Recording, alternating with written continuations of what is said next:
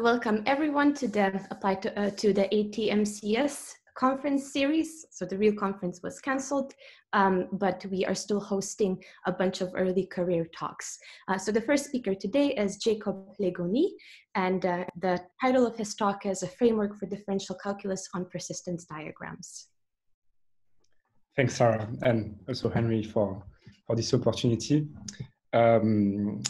So yes, this is a work that has been realized during my first year of PhD with Ulrike Tillmann and Steve Udo.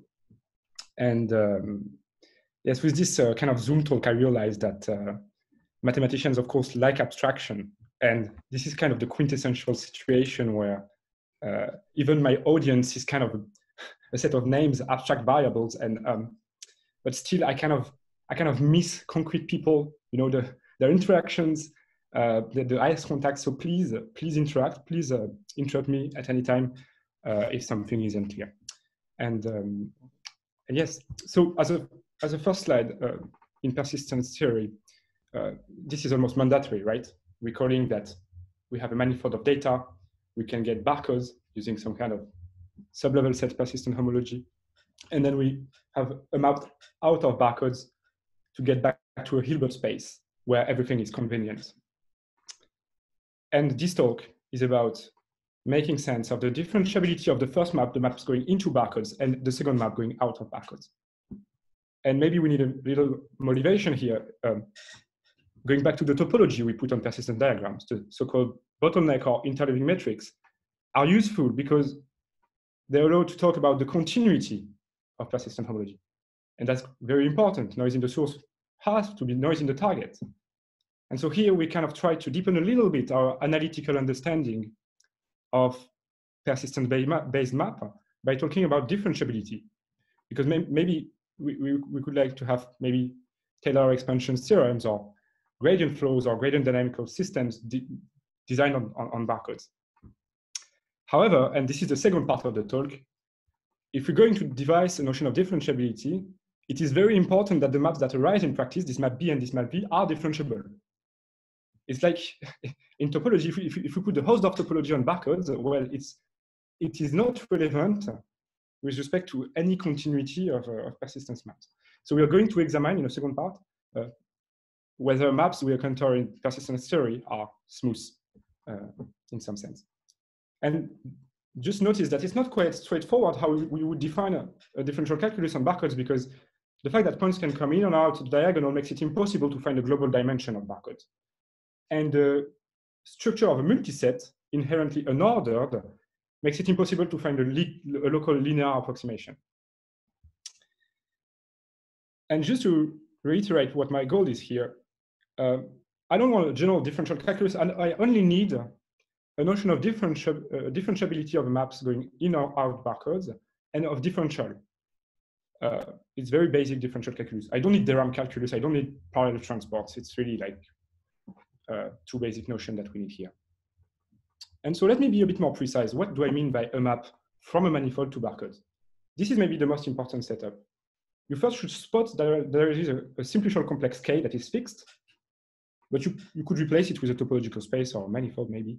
And this space, filter K, is a space of filter function over K, so real valued map defined on a simplicial complex. The DGM map that goes to barcodes is the usual barcode associated to the ordinary sublevel set persistent homology module in 1 degree, an arbitrary degree, or all at once if you wish. Maybe the unusual part is what comes before. You have a manifold of parameters, a finite dimensional manifold. And for each parameter, you're going to associate a filter function via this map F. It's kind of a smooth selection of a filter function. That's the way I think of it. And the composite, this map B, the barcode valued map, is a map we want to understand whether it's differentiable or not. I think the important visual example to keep in mind is the following, where the parameter space is the sphere, and to each element of the sphere, to each parameter, here this vertical height direction, you're going to associate the height function on the simplicial complex. That's quite useful to keep in mind.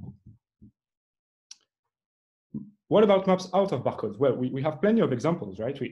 We have all those vectorizations, those kernels, such as persistent images, but we also have more statistical kind of maps, like metrics, the bottleneck distance to a fixed diagram, or we could think of Frechet functionals, or maybe Wasserstein metrics.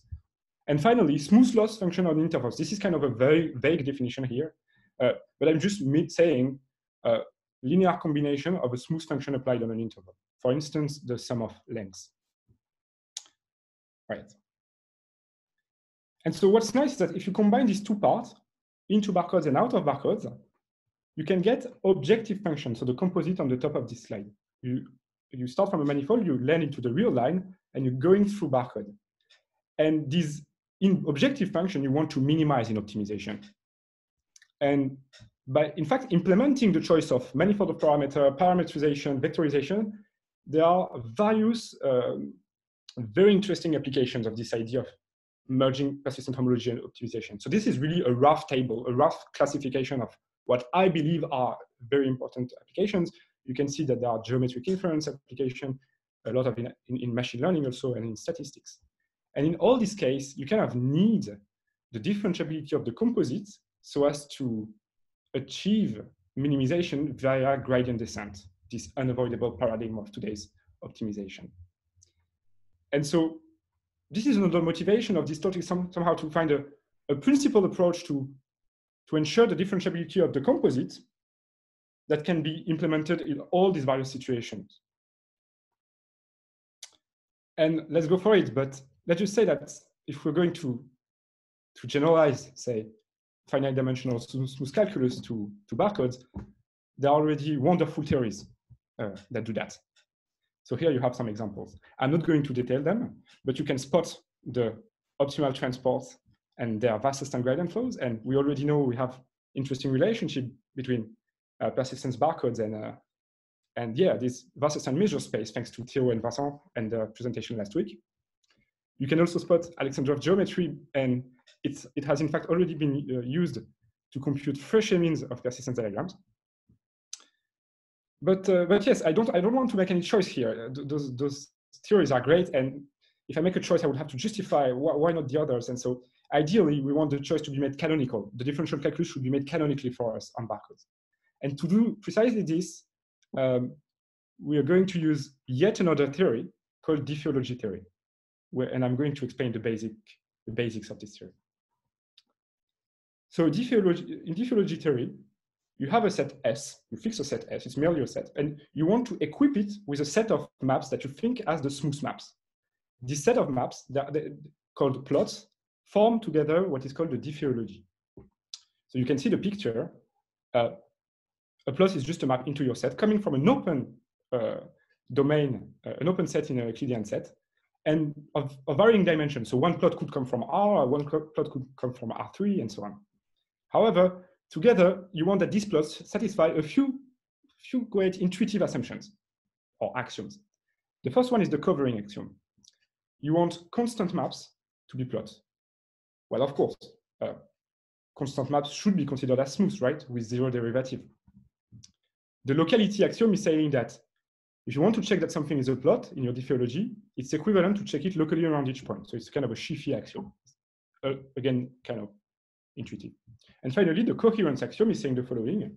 If I give you a plot, and you pre-compose this plot with a map that is smooth in the usual Euclidean sense, then the composite should be again a plot. And let's have an example. Of course, any smooth finite dimensional manifold or any Euclidean space is a diffeological space where you take their usual smooth maps as plots. Now, if I have two diffeological spaces and a map of sets, it is a morphism. Well, if it sends plots of the one to plots of the other diffeological space after post-composing. And so we now have a category, this huge category of diffeological spaces. And I'm saying huge because all our 6 theories there are kind of sitting as strict subcategory of our category of diffeological spaces. And this category is very well behaved in some aspects, because it is closed under all usual set operations. So what I mean by that is, if you take disjoint union of 2 diffeological spaces, well, you canonically get a diffeological space. Similarly for quotient, intersection, and so on. So unlike manifolds, right?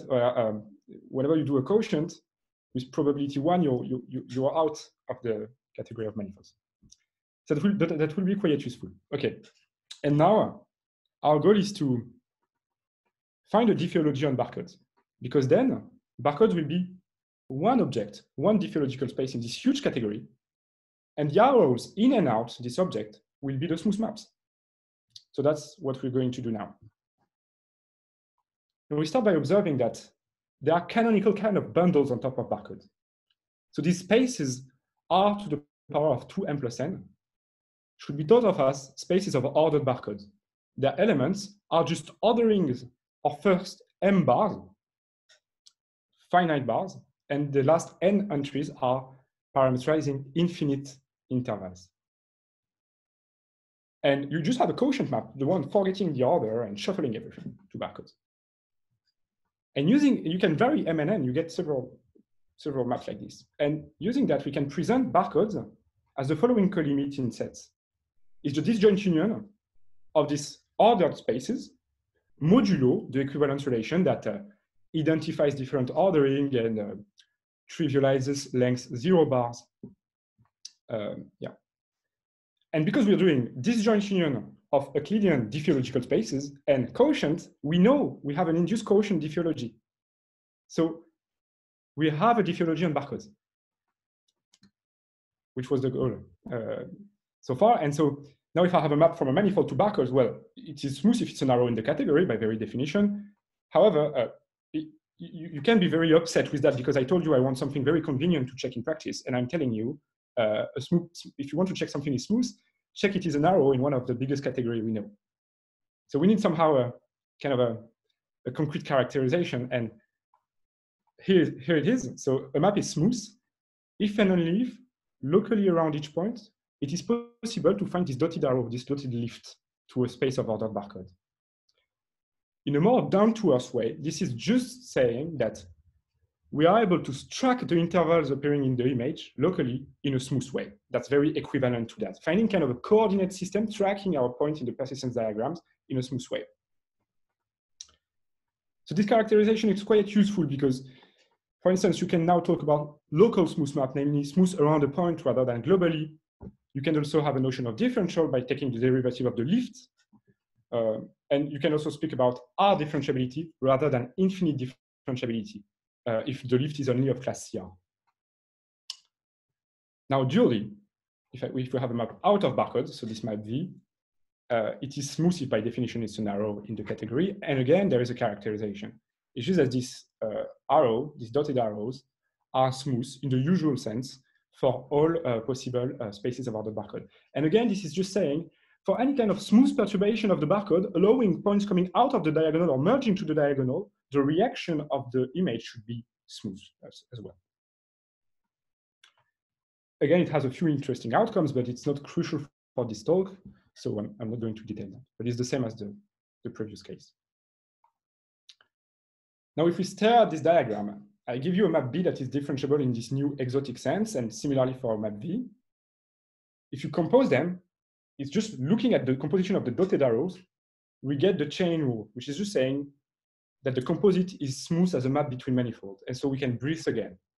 The two notions combine together, and we get back the notion of smooth map between manifolds. And now I'm going to do the second part of the talk, where we examine important maps arising in persistence theory and analyze their differentiability. So recall this setting where you have the simplicial complex K and the persistent homology map, of course, and in front of that you have a smooth selection from a manifold of parameters via parametrization, a map F that selects for you a filter function. And you want to analyze whether the composite is smooth. And again, the important visual example is the one of height filters, to which direction we associate a height function. So here's the result. It's saying that the composite, the barcode valued map, is generically smooth. Generically meaning on an open dense subset of the input space. And so here the idea of the proof is very elementary. If I give you a filter function, so a real valued map over the simplices of K, it induces a pre-order on the simplices, basically by looking at increasing values. it's not a partial order, it's really a pre-order. We lack anti-symmetry. And if locally the pre-order induced by filter functions do not change, so of course the values of the filter functions will change if I change the input parameter, but if the pre-order induced on the simplicity does not change, then in this neighborhood, the persistence map behaves like a linear map, and in fact a permutation map. And so it is as smooth as you can expect. That's pretty much the idea. What about the set of non-differentiability, the so-called singular set? We know it's a measure zero subset, but how does it look like? And what can we say? So let's take the example of the height functions again. And so here I have drawn a yellow point, which is a singular point. And the reason why it's singular, if I zoom on the right, is that it induces this height function, like diagonal height function. And the problem here is that it is orthogonal to a pair of vertices. Well, the problem with that is if you perturb a little bit your height function on the right or on the left, one vertex will appear before the other or the opposite, and this might result in a kind of absolute value effect at the levels of intervals. So a non-smoothness behavior, a non-smooth behavior. And so if you now draw all these directions that are kind of pathological, you get this red arc of circles on your sphere. This is the singular set. But as you can see, it's not too pathological. It's not a counter set. It's just cutting our sphere in finitely many pieces. And in fact, this partitioning is called a witness stratification. But just think partition, finite partition. We kind of are cutting the space into finitely many manifolds of varying dimension. And with respect to this partition, the map, the parametrization, which associates a direction to the function, the height function, is a stratified map. It sends a stratum of the sphere, namely a great red circle, to a stratum of the space of filter function. What I mean by a stratum of the space of filter function is just filter functions inducing the same pre-order on simplices. So it sends strata to strata. This map sends strata to strata. And in general, here's what we can say. For general manifold and general parametrization, if you're able to find a stratification of the input space, making your parametrization into a stratified map, then the barcode valued map will have directional derivatives everywhere. So it's not differentiable everywhere, but directionally differentiable everywhere with finitely many directional derivatives. I'm not really giving the details of what is a directional derivative, but it is what you think it is. Like if you look at this, if I zoom to this singular point, you see that you have three kind of incident strata to this point. The two top dimensional ones and the lower dimensional red circle kind of containing this point. That gives you three directions to test, so three different gradients, the kind of limiting derivatives. And this is the only thing that you can get. So this theorem is kind of saying, up to computing a bit more derivatives, you know the linear behavior or the linear approximation of your barcode valued map everywhere. And maybe I should say that these assumptions are reasonable because it applies to all kind of semi-algebraic, semi-analytic settings or transversal maps in the sense of stratified space, and so it's quite reasonable. Now let's look at the other case where we leave barcodes now and we go to a manifold. So maybe a vectorization or persistence-based loss. And so here's what we can say. All these three maps, so the three bullet points, are differentiable everywhere or generically differentiable. So you have the bottleneck distance to a fixed diagram. You have persistent images and any smooth function at barcode intervals. So here, I combine those in one kind of block, but those are three very different results because the first one is quite technical, but the two others are very straightforward. Namely, for general vectorizations, it's quite easy to prove the differentiability. And it would be quite interesting to extend that to other vectorizations, such as Betty curves or maybe landscapes. Sometimes you have to adapt a little bit the construction because they exhibit per construction some singularities. So you would have to smooth the construction a little bit, but it's quite manageable. And anyway, if we now combine the differentiability of the map into barcodes with the differentiability of the map out of barcodes and the chain rule, well, we have that all these maps that we had in the introduction, except the last one, which is of quite different nature, but all these kind of setups, we have that all these objective functions are differentiable, or at least generically. and therefore I'm unable to gradient descent as desired. And so I think these results have been designed so as to enable the future user to implement his choice of manifold of parameter, parametrization, and etc., and show the differentiability quite quickly. So yes, so I had another few slides about a setup where we consider a smooth finite dimensional manifold instead of a simplicial complex, and we track the critical points in a smooth way rather than simplices. But I think it's best to stop here and take the time to take some questions if you have some. And yes, thanks a lot for listening. Thank you. So questions. So please don't forget to unmute yourself before asking so that everyone can hear you. Can I ask a question? Sure. All right. So I haven't seen any place where you actually use the fact that you are looking at barcodes. To me, it seems that you are only using that this is a multi-set of this. I can't remember the word. This diff. What was the word for describing this structure? The diffeological spaces, maybe? Diffeological spaces. That Yeah. If you take a diffeological space and you take multi-sets, finite multi-sets of a diffeological space, then this space of multi-sets is also diffeological. Sure, sure. Right? So barcodes don't play a role here, right? What plays a role is you do this, I mean, you're right. It's really the structure of a multiset that plays a role, because basically because we are presenting barcodes this way as ordered spaces modulo the permutation that we get this diffeology. It has nothing to do, for instance, with topology. We're not using really the bottleneck topology here. So yes, but you're right. But the quotienting also comes in as well, as you explained, I suppose. Yes, it's important that when you take a quotient, but yeah, the quotient on the diagonal. Yeah, it's quite important. Yeah. So we have another question in the chat window. Why diffeology instead of differentiable stack? Is it more convenient in your setting? Is there a relation with configuration space of a point? Okay, so I see kind of two interesting questions there. I don't know about differentiable stacks, but I believe the advantage of diffeology is that we get a convenient notion of differential. It's I didn't say it, but it's very easy to compute in practice using the standard algorithm, for instance. You get the differential. So that's important for optimization purpose. I don't know what you would get with maybe differentiable stacks, like definitions coming from there. That's a good point.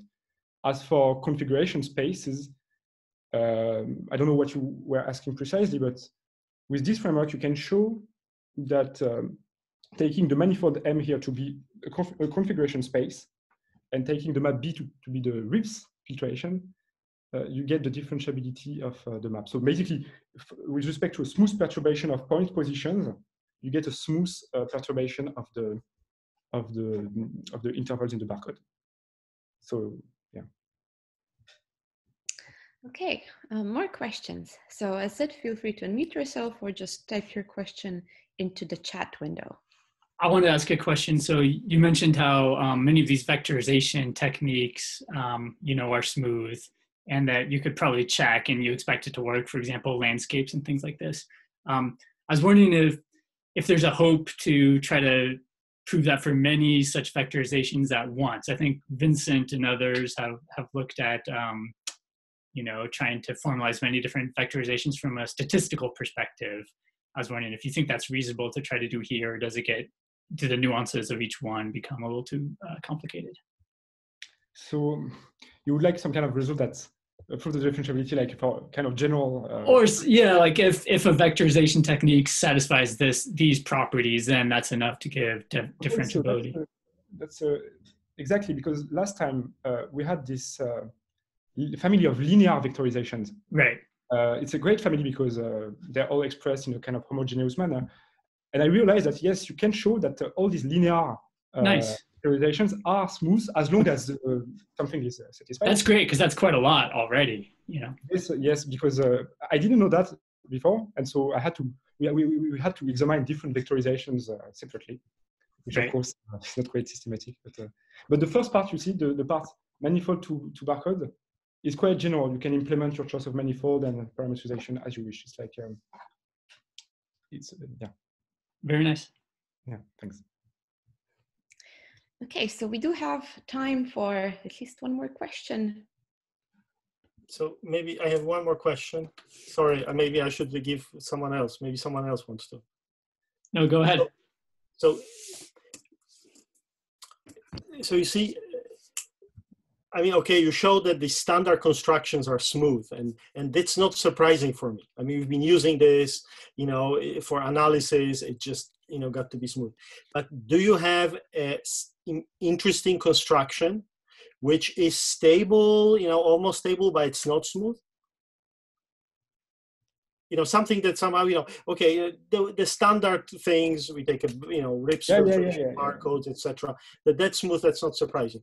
But do you have something that that people have used, for example, and actually it's not smooth? So not smooth at all would be very bad news. But exactly. That's why I'm sort of, you know, if everything is smooth or too much things are smooth, then maybe it's too. I'm just curious, like, you know, I want to see something which is not smooth.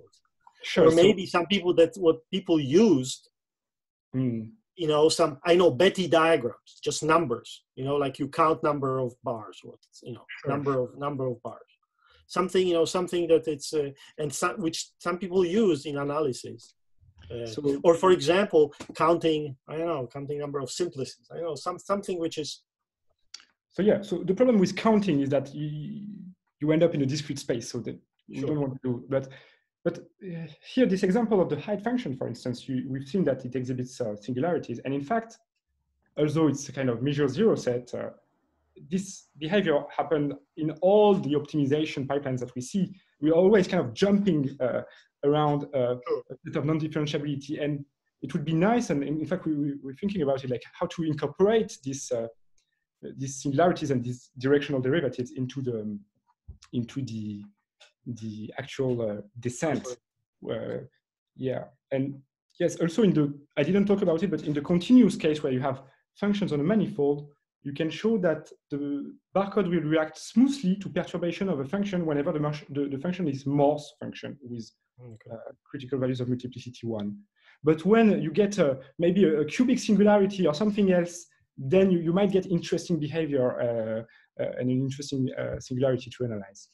But is there, I mean, do you see some correlation between the singularities and the way the gradient descent works? I mean, can you like make, you know, finding better minima or maxima going through, I don't know, singular more efficient? Yeah, so that's that's exactly what we were interested in right now. Because, you know, I mean, it could be, you know, it just like, it could be that it's not smooth because it just bent, right? And not, exactly. It doesn't sort of. So yes, so in a generalized gradient literature, that there's a way to kind of analyze this just local Lipschitz map and compute their subgradients, so various gradients, and try to find the best direction and so on. And so there are various techniques there that could try to be adapted to here, where we have barcodes instead of just a Euclidean set, but we could try to adapt that. And so yes, here we have a beautiful structure because there are finitely many derivatives, so the kind of subgradient is easy to compute, unlike the general case of local Lipschitz map. Thank you. I'm satisfied. Okay. Okay, so now I want to invite you to join me in thanking the speaker. And so I would ask you to unmute yourself and clap. Thank you. Jacob, thank you again.